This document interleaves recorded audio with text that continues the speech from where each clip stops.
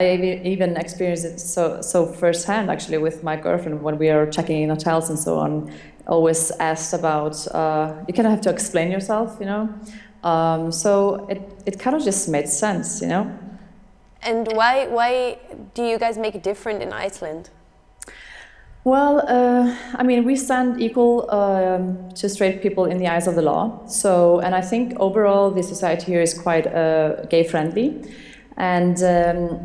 And again, Iceland is kind of a very attractive destination also for the nature. And because it's gay-friendly as well, it kind of offers the total package, I guess, for gay travelers. Yeah, and gay marriage is legal in Iceland. That's probably also a big part of your business. Of course, yeah. We kind of became wedding planners. It was not really on the plan being one, but we are very busy with weddings as well.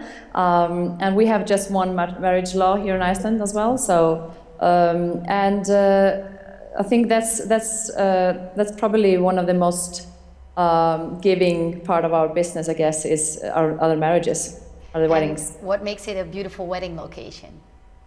Well, the nature.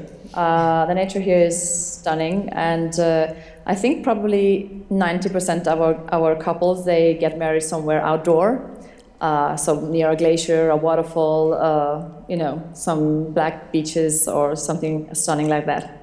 Wow, and how's the weather? Is the weather very good for outside weddings?